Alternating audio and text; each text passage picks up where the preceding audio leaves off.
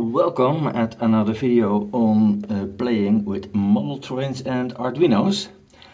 At this moment we are under the table and we are having a look at a servo that is mounted in the new so-called vertical position. Vertical means that the arm of the servo is now pointing in the vertical direction.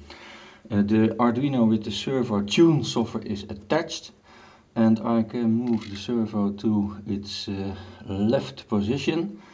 That is not far enough to switch the junction, so I'm going to tune it.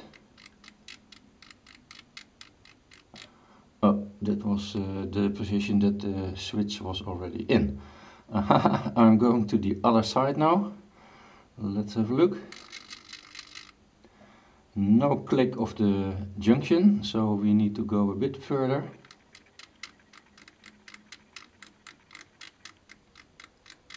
Yeah, now I heard it click, and when I go back I hope we hear it click too. Yes, and it's much too far away. Let's go a bit back. Okay, let's try it out again. Yeah, I heard a click. Maybe that is not really audible on the video, I don't know, because the switch of course is on top of the table, but I can definitely hear the click. Yeah.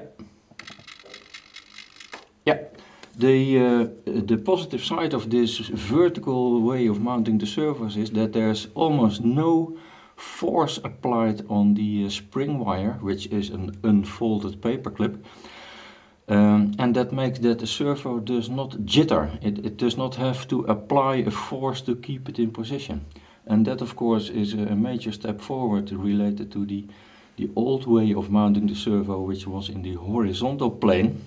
And in that position the servo had to keep applying a force, and that made it jitter.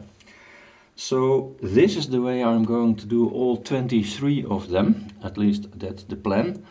And well, then we will put it to the test and see if it works reliably over time. Thank you for watching, and see you back maybe in a future video. Bye bye.